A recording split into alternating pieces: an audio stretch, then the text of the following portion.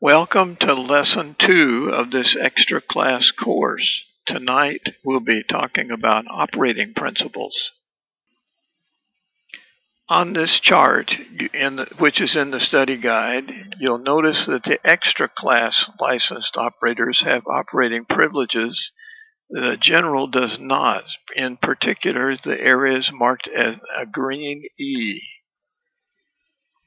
With an extra class license, there are no changes above 28 megahertz or in the WART bands 12 and 17 meters or in the 160 meter band. The changes are in the 80, 40, 20, and 15 meter bands. On 80 meters, you gain quite a bit of additional frequency allocation, in particular the red portions. On 80 meters, you also gain quite a bit of more privileges.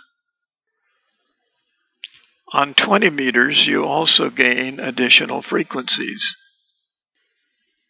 On 15 meters, you also gain additional privileges. The extra class license also improves your ability to do DXing, because you can talk to people on parts of the bands that you could not legally access before. And in fact, many DX stations hang out on the low ends of the bands where you gain additional privileges with the extra. DX windows are narrow parts of several bands where a lot of DXing occurs. These areas are shared with other classes of license on a gentleman's agreement.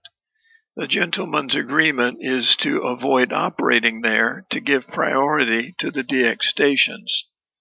So, a watering hole is a specific frequency that works well for making DX contacts. Here is a listing of DX windows and favorite watering holes. Notice that most of these are near the bottom of a band, which of course requires an extra license.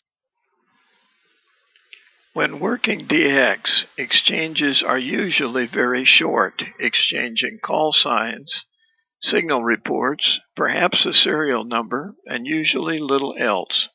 It is important to understand how to work split.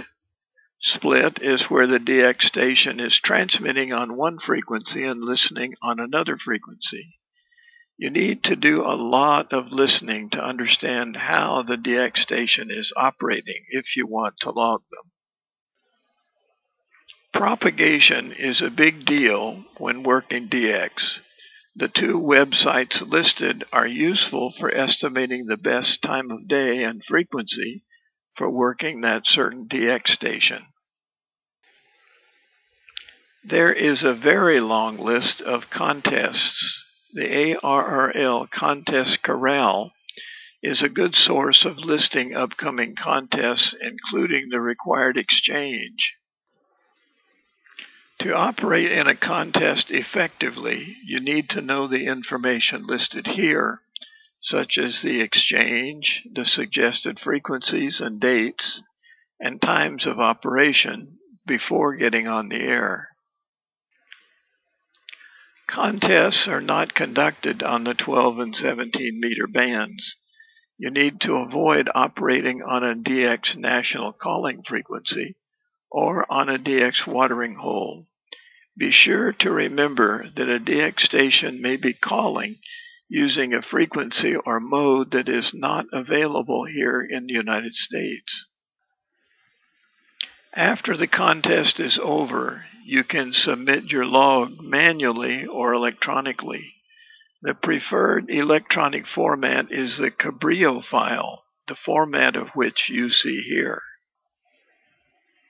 DX spotting websites use hams worldwide to log the stations that they are hearing. Here is an example of a listing on the DX Watch website. Digital modes such as radio teletype, PSK31, computer-based CW, and many other modes require an interface box between your computer and your transceiver.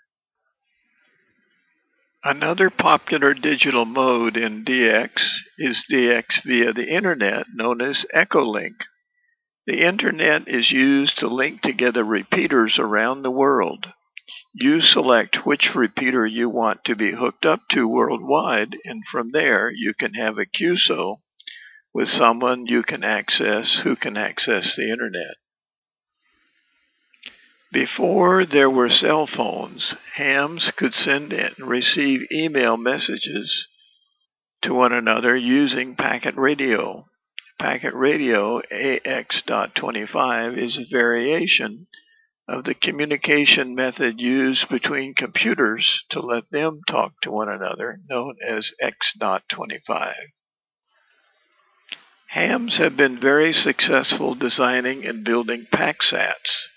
These are flying mailboxes which store and forward capability which uses packet radio.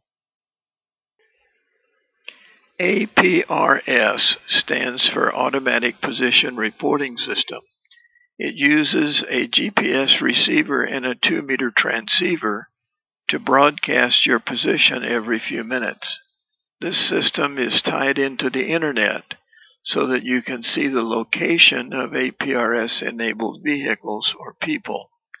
For fun, try typing APRS into your computer to do a search, and you'll see a display of the APRS map and ham locations. Here is an example of an APRS display on the Internet. It shows the route that an APRS-equipped vehicle is taking and their present position. Here is an example of another APRS display. If you use your mouse to click on an APRS node, it brings up information about the capability of that node, such as operating frequency. Let's talk about amateur satellites. Satellites obey Kepler's 3 laws, which are: number 1, all satellite orbits are elliptical; number 2, satellites move faster when they are closer to the Earth; and number 3, the farther the satellite is from the Earth, the slower the orbit. A satellite flies an egg-shaped elliptical orbit. The orbit of a satellite has an inclination angle compared to the equator. Here are examples of various orbital inclination angles that the satellite may be on. For this satellite, note the apogee and the perigee. The apogee is the furthest point from the Earth, and the perigee is the closest point to the Earth. AOS is the time when acquisition of signal is expected to occur, and LOS is the expected time of loss of signal. Here are a couple of weird characteristics of satellite signals. The signal may exhibit Faraday rotation, where the polarization shifts as the signal passes through the ionosphere.